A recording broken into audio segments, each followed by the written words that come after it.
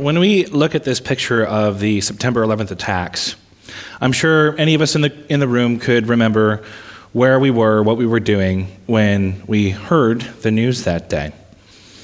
Well, to neuroscientists and psychologists, this is a great example of a flashbulb type memory, where you're confronted with a very, very powerful event, and all of the inconsequential things that you normally wouldn't remember, like where you were, what you were eating, what you were wearing, all of those things get caught in the flash, if you will, and come along for the ride.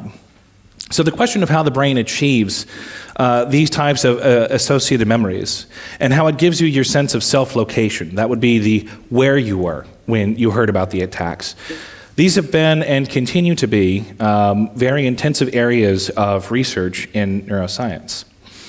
But understanding how memory formation happens in the brain is no small task, because the brain contains approximately 86 billion neurons. Each of these neurons makes connections with between 1,000 and 10,000 other neurons. This makes for a staggering 100 trillion synapses in the brain. So we can see the nerve cell on the left passes neurotransmitter onto the cell on the right. This is a synaptic junction. While we've learned a lot about the biochemical and molecular mechanisms of synaptic transmission over the many decades, the discipline of neuroscience itself is really just more than about 100 years old. So although this image looks pretty similar to the one we just saw, it was actually drawn in about 1900. It's some of the earliest detailed drawings of nerve cells that any human ever made. The neuroanatomist who drew this was named Santiago Ramon y Cajal. He is considered by many as the father of modern neuroscience as we know it. So he applied the most current recently developed techniques for staining neurons and for imaging them with microscopes. And he also was a talented artist, so he could go in and do very, very detailed drawings of what he saw. And one of the things that really, really stood out to Cajal is if you look at the nerve cell up here on the right, shooting up out the top of it, it's a tree-like structure. That's called a dendrite. It's on the dendrite of the nerve cell that input from other nerve cells talks to it. What struck Cajal was that the dendrites of all the nerve cells that he saw were covered in these structures that we now call dendritic spines, these little protrusions that stick out from the dendrite. Well, he thought this clearly is the basis for memory formation in the brain. It's the connection points between the nerve cells. This is what stores information. And as it turns out, Cajal was exactly correct. But it wasn't until more than 70 years later that it was actually confirmed. So if we zoom in now, and we look at an individual spine of Cajal's, we have cell A and cell B, just like a couple of slides ago. So cell A sends its neurotransmitter to cell B. They communicate with one another. But a couple of researchers, Tim Bliss and Terje Lumu, in the laboratory of Perry Anderson, were working in the late 1960s and early 1970s, and they placed stimulating and recording electrodes into the brains of anesthetized rabbits. And what they did was they applied patterned electrical stimulation.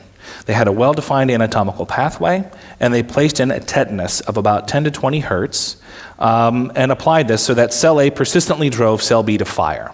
And what they found was that even in response to very brief patterns or pulses of electrical stimulation, the strength of the evoked response or the synaptic connection was much, much stronger, and this effect lasted many, many hours.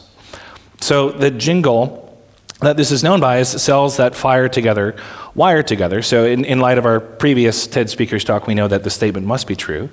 The more technical term for this is long-term potentiation, or LTP. So one of the most exciting things about Bliss and Lumo's discovery was that it took place in a structure called the hippocampus. So in humans, the hippocampus is about as big around as your pinky finger. It sits in your temporal lobe, just in the midline of your ear. And as we'll see in a few slides, indeed, this structure is very, very critical for learning and memory. The structure is common to all mammals and many other species. It's not just in humans.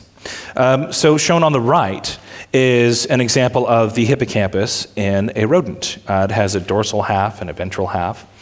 And it's quite good that lower species have a hippocampus for us to study, because it's not very ethical to just take people off the street and stick electrodes in their brains. We can't really do that. So as it turns out, one of the most intensely and well understood models for learning and memory is the lowly rodent hippocampus. So just as a case of this, as an example of this, for my own graduate work, I had placed stimulating and recording electrodes in the hippocampi of freely behaving rats. They were placed in the light side of a two-chambered box with a light side and a dark side. The natural tendency of the rats is to avoid the light and to walk into the dark. They feel safer there. But when the rats went in, they got about a 2-second foot shock. It's a mild foot shock. They just got it one time. But based on this one learning episode, the animal would remember for days and weeks to avoid the dark side of the box. So the animal has its own flashbulb type memory going off, and it learns to avoid this bad place. What I found was that a subset of the recording electrodes in the animal's hippocampi actually showed increases very similar to what Bliss and Lomo had described more than 30 years before. And this isn't a very unique study.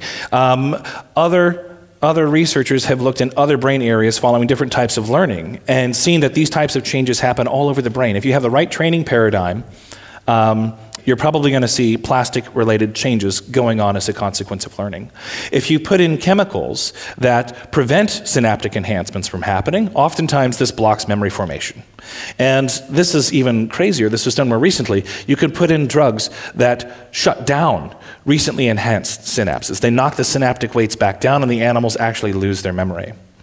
So a really profound demonstration of how bad it is when you can't make a new memory can be seen with the example of an individual named Clive Waring. He had a case of herpes encephalitis, a virus that ate away his hippocampus completely. He lost both hippocampi on both sides, and he ended up with one of the worst known cases ever of amnesia. He could only make memories that lasted between 7 and 30 seconds long, and so shown here is his wife interviewing him about what his life is like when he can't make new memories and he can't recall his past. Because I've nothing to say about it. It's just like death. No thoughts of any kind, no dreams, no difference between day and night, no sight, no sound, no taste, no touch, no smell, exactly like death. No difference between day and night. No thoughts, nothing. No dreams, nothing at all. Any question you have, just answer, I don't know. There's nothing to say. No dreams, no sight, no sound, no taste, no touch, no smell, nothing at all, no thoughts, nothing. Since how long ago? For years, that's all I know. The whole time I've been ill, nothing at all, no thoughts, nothing. What's it like now? I can see. First time. First time I had any evidence I was alive. And do you feel sort of normal now? Yes. Since I sat down here, I don't remember sitting down here. You don't remember sitting down? No, I never see any human being now. I can see you fully of it now. No touch, no smell, nothing at all. Do you know what happened to you? No. Any idea? No idea at all. Just like death. Do you know how long you've been like No this? idea, just lived like years, that's all. When do you, any idea what year you got ill? No. Have a guess. Sometime in the 80s. Sometime in the 80s, yes. That's all I can say. Early 80s, mid 80s, late 80s? Guess? Middle 80s. Middle 80s, yeah. That's correct. And do you know what year it is now? No. Have a guess. It was in the 90s, I suppose. Yeah, how far in would you say? No idea. Anything between 91 and 99, I don't know. You've no feeling for that? No. But it's now 1998. So I think it's safe to say that he has lost more than the ability just to, for example, learn how to play golf. He has no sense of identity and no sense of continuity in life. So this is, in fact, a very central aspect of our being, remembering who we are, what we're about, what we want to do. As it turns out, decades of research have also shown that the very same circuits which mediate memory formation also mediate our sense of self-location and spatial navigation. So the fact is, memory and navigation are absolutely inseparable functions in the brain. This is illustrated really nicely by a recently published study where human patients, they were epileptic, they were undergoing brain surgery, their skulls were open, and a very privileged group of researchers were able to go in and place recording electrodes in the hippocampi of these human subjects. And what they had the people do was to navigate around this virtual town You can see there's an apartment building at top, a skyscraper at the bottom. They could explore the environment and they could form a mental map of the place. And then once they had done that, they were tasked with delivering different items to different locations on that map. So the different delivery spots are shown in red on the map. So in this case, the person had to deliver a zucchini to the bakery. And after the experiment was over, the subject was asked, what did you deliver to the bakery? The person had to recall, I delivered a zucchini. But the crazy thing is that the cells which were active when the person was around that spatial location also perked up and became more active when he recalled zucchini. So he wasn't trying to recall the spatial location, he was recalling the item. But the spatial content came along for the ride. So it really illustrates the fact that these two things are definitely interconnected. Well, like I've said before, human subjects are pretty hard to come by for doing neurophysiological experiments. So oftentimes we neuroscientists have to rely on animal models. And in fact, most of what we know about the cellular mechanisms for spatial navigation were learned in animal models. So we'll go back to the hippocampus now. We're back in the brain of a rat. A researcher named John O'Keefe had lowered recording electrodes down to the hippocampus of rats. And what he found was a cell type that he called place cells, or place responsive cells. I'm going to show you a video of one here and now. All I'll say is that anytime you hear the popping sound and see a red dot appear on the screen, that's actually the discharge of an isolated neuron in the animal's brain.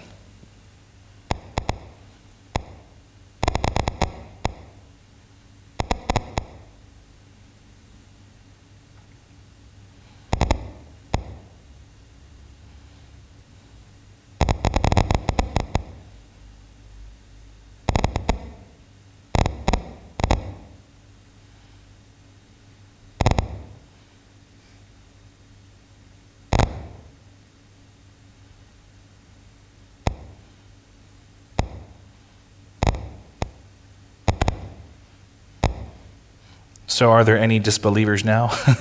So for decades, it was thought that place cells were the ultimate spatial code in the brain. But as it turns out, if you change the walls, the color of the walls in the box, if you change the scents or the odors, if you add an object or a landmark, the firing rate and the location of the cells will actually change in response to these stimuli. So it's not just a spatial code.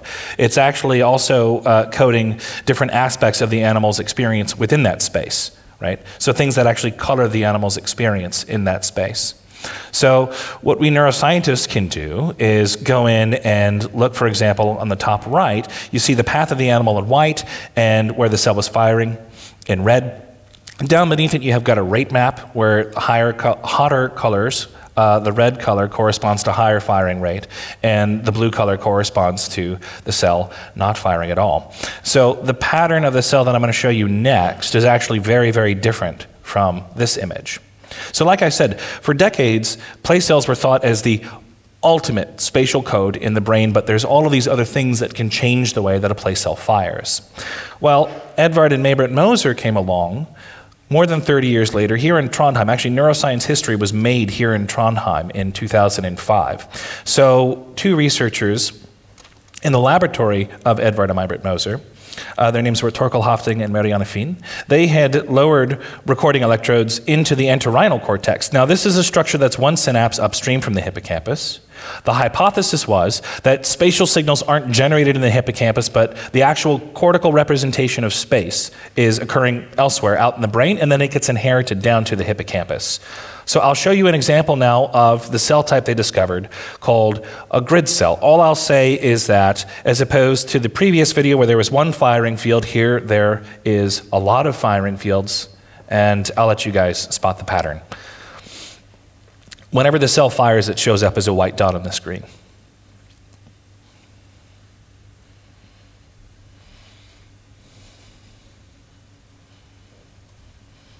Maybe it started to become clear now. So far more than just an oddity, as it turns out, the discovery of the grid cell represented one of the most profound discoveries in this field of research in more than 35 years. instead of having lines of latitude and longitude that go across a map, say, of Washington, D.C., the brain doesn't opt for squares, it opts for triangles, shown here. So the fundamental unit of the grid map is equilateral triangles. The rat has no idea what an equilateral triangle is, let alone a straight line, but the brain cells in the animal's entorhinal cortex do.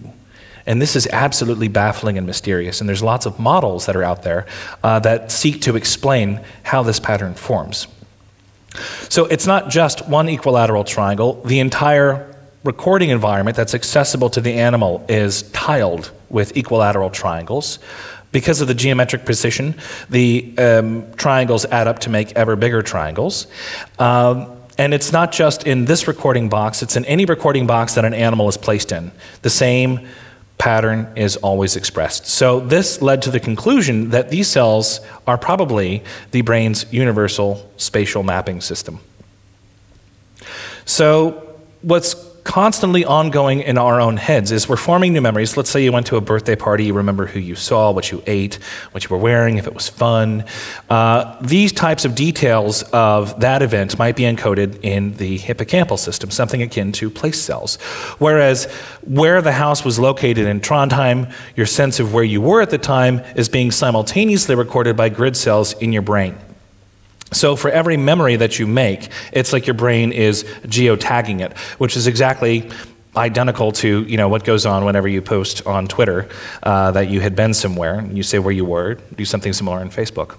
So I've talked a lot about animal models, mostly about rats, but it's worth noting that for every species that researchers have looked in to see if the same cell types exist, they've always found them. They've been found in mice, they've been found in bats, they've been found in monkeys, and then more recently, they've even been shown to exist in humans. So what this implies is that place cells and grid cells, among many other cell types, originated at least as far back as the common ancestor of all mammals. So that puts them back at least 100 million years old, and they're probably much older than that. So the place cells and grid cells that I as a researcher would study every day are oftentimes older than some of the stones that I might pass while I'm biking on my way to work. And I'll just close by saying, why do we do this type of thing? Why study the cellular mechanisms of memory and navigation?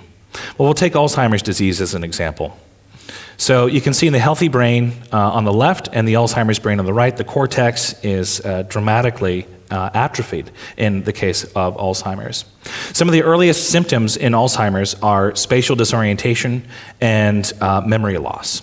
But as it turns out, the hippocampus and the entorhinal cortex are two of the earliest afflicted structures in Alzheimer's. Right? Actually, the disease starts in the entorhinal cortex and then kind of spreads like a disease throughout the rest of the brain.